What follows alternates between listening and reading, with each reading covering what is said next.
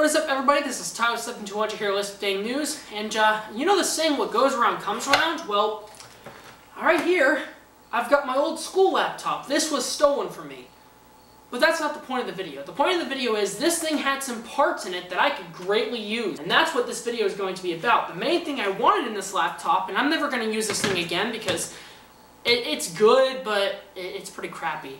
And probably what I'm going to do with this laptop is I'm going to use it as a beater laptop or something. I might give it to my grandma, something around those lines.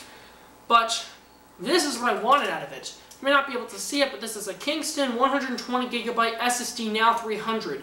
It is not a very large capacity drive, but it is indeed a very fast drive that I'm willing to make a video of. The reason why I'm making a video about this drive is because this is my main laptop right here, my main school laptop. This is my Lenovo ThinkPad T430. Tank of a laptop, completely built from the ground up. Look how cheap this thing is. Look. See how it's like waving? This is one hell of a cheap laptop. This is very cheap. The ThinkPad, even while it's opened, it can barely bend that. It's a very robust laptop made out of carbon fiber, ABS plastic, and steel.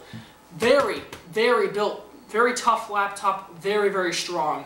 What a beast. So I figured if this laptop's going to be used for school, I got around fine with the 300GB drive that came with it.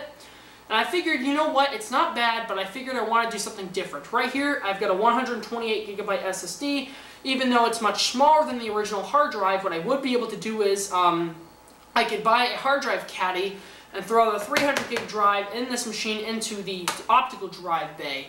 I figured this would be a good idea on a couple occasions because it would allow me to store my stuff in Premiere Pro as well as in Pinnacle Studio from when I'm doing stuff at school in the AV class. I can go ahead and store it onto that drive, as this is going to be filled up pretty hard. There's not really going to be any room left on this SSD, but I'm going to have two partitions on here, one for the good old-fashioned Ubuntu and one, of course, for Windows 7. Now, I'm going to be throwing Ubuntu 16 on this machine.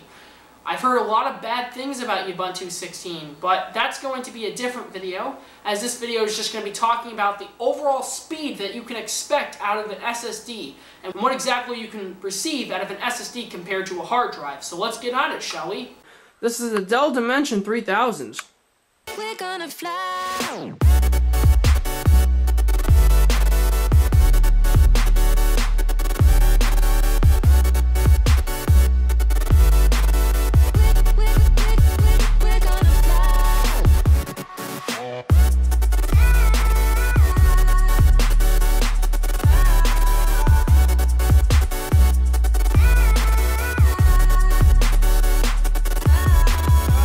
Anyhow, what I'm going to be doing with this is I'm going to be transferring my data, doing a clone from the original hard drive into this. Now, this drive is currently filled up. I've got a lot of crap on here I need to get rid of. The drive's got 60GB used. That's actually good because I was thinking about dedicating maybe 80GB towards this, and I do maybe 40 towards Ubuntu because I don't use Ubuntu that much. The only thing I use Ubuntu for is mainly programming and a little bit of Linux tasks and Unix tasks that Windows can't simply do. I'm going to try to free up the system of stuff here, and we're going to try to see how much we could really minimize out of this, because right now there's quite a bit of stuff on this system that could be deleted. And let's see how much we freed up. We freed up a lot.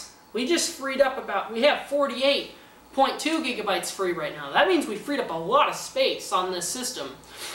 Which means, if we could figure out a way to clone the partitions correctly, I'm not sure if it would work because the current partition on this system is, I believe it's a 200GB partition. So we'd kind of be on edge here because we might not have enough entire space to clone to this thing. But we'll have to see how it turns out. Worst comes to worst, I'll do a clean install, but I don't want to do that because there's so much drivers on here that the system does not have. Anyhow, thank you guys so much for watching. I just don't want to go through that. It'd be a pain. So we're going to try cloning, and I'll go ahead and make a separate video about that. So that'll totally be a different video. But in this case, we'll just see the overall performance out of this. So yeah, let's check it out. Okay, so in order to do this, we need to take both drives out of the system. So I'm going to go ahead and safely power down this system here. Go ahead and do that. shut down.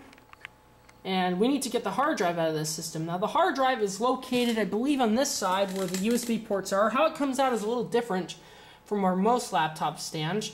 Lenovo really thought it differently when they designed that, but I'm hoping that this SSD would give me quite a bit of performance boost here, and plus it would be totally solid state, which means the system could get banged around as much as it wants, and it probably wouldn't get a scratch on it. And you know what I mean, not a scratch, but it probably wouldn't even get any sort of damage done to it. So, I gotta go ahead and take the hard drive out of here. I get some sort of a tool to unscrew that, and I'll be back. Alright, here we go. Here's the hard drive. It's as you can tell, it's an advanced format Hatchie drive. I'm gonna take the side thingies off here, so we don't have to worry about those. And it's a 300 gigabyte drive. Nothing very fancy. It's a 6 gigabits a second, which is, I wouldn't say it's that fast, but it's definitely fast. It's an advanced format drive too, which might make it a little bit difficult, and there's where the hard drive goes in. They really thought it differently when they put these systems together. So we're going to go ahead and see exactly how much performance we can get a difference out of these, so I'll be back. Okay guys, I went ahead and I cloned the OS on here to this. Like I said, there's the Kingston SSD now, and here's the original hard drive. So we're going to throw the original hard drive in, and we're going to see what we get out of read and write. We're going to put the SSD in, and we're going to see out of read and write. Okay, I couldn't display the graphs due to a little bit of issues I was having, but I will tell you the overall read and write speeds. On the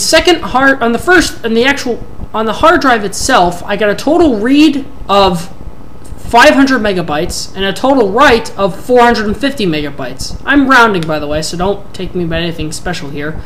As for the SSD, I got a total read of 1.2 gigabytes, which is good, and a write of 1 gigabyte.